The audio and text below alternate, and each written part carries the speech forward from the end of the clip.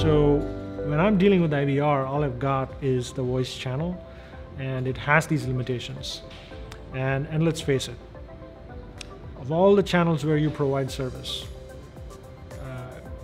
rate the IVR service experience compared to the other touchpoints from an NPS standpoint. We've seen that even the most well-designed IVR experiences have a lot of room to grow in the area of driving NPS.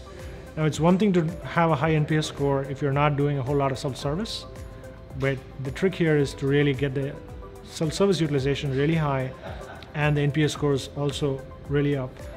And then wonder, is there room to drive more self-service? Many clients who are in that space where they have maxed out on the self-service utilization, maxed out on the NPS potential there, then you really need to be investing around the IVR. If you think there's room to grow to do two things at the same time, boost the NPS and self-service on the IVR, definitely go at it, because you've got a high volume coming in and it makes sense. But if you believe that you've kind of maxed out on either one of those levers, it's definitely a great time to look at providing conversational experiences on all the touch points that you offer around the IVR as opposed to in the IVR itself.